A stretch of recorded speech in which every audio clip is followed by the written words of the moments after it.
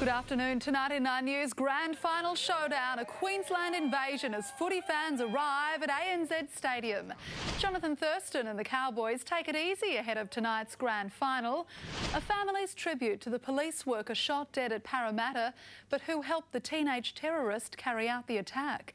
And the Wallabies knock England out of the Rugby World Cup. Those stories at the special time of 5 p.m.